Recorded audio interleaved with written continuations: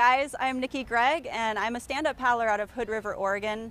One of my favorite aspects of stand-up paddling is paddling in whitewater rapids.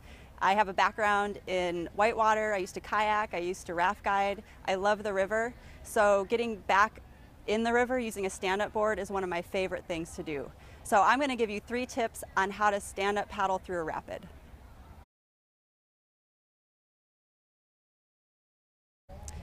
Before I start, I should mention that paddling in whitewater is very dangerous. The river is an inherently dangerous place, so you should know where you're paddling and go with someone you trust with knowledge of the river.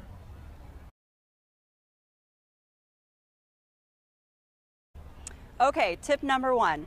To improve your chances of making it through a rapid standing up, I prefer to step back on my board in a wide, staggered stance and lower my center of gravity. I call it the crouching tiger stance.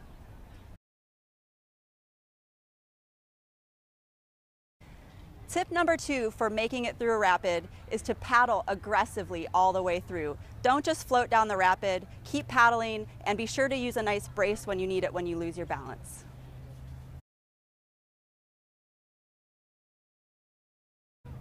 And lastly, tip number 3, when you do fall off your board, be sure to swim aggressively back to it and get back on as soon as you can. The safest place to be in the river is on your board.